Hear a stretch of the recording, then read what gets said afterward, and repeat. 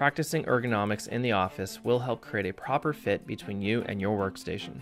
When office workers do not practice good ergonomics, they can often work in an awkward posture, feel higher levels of stress, and are less productive, all of which can lead to a variety of repetitive motion injuries. Creating a good fit between you and your workstation includes adjusting your chair, mouse and keyboard, monitor position, and office lighting. After adjusting your chair, mouse, and keyboard, the next step is to adjust your monitor placement. Many in the medical field consider the neck to be the single most significant piece in the body's ergonomic puzzle. The goal of proper monitor placement is to create a neutral head and neck posture, meaning no twisting of the neck and with the head and neck upright.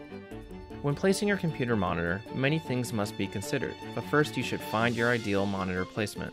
First, sit about a foot away from your workstation and have a coworker hold a piece of paper with text on it in a clear 12-point font, such as Arial. Your coworker should hold the paper in front of the monitor and move it towards you until it's at a distance where you can read comfortably. Measure that distance and then have your coworker hold the paper close to your face and then move it away until you can again read it comfortably and mark that distance as well. The space between these measurements is the ideal visual range of your monitor. The height of the monitor should be set so your eye line is 1/3 of the way down the monitor.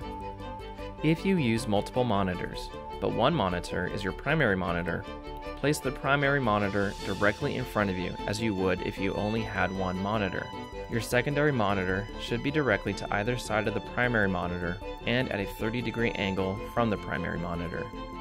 Placing your monitor is the third part of setting up proper ergonomics at your workstation, and should happen after adjusting your chair, mouse, and keyboard.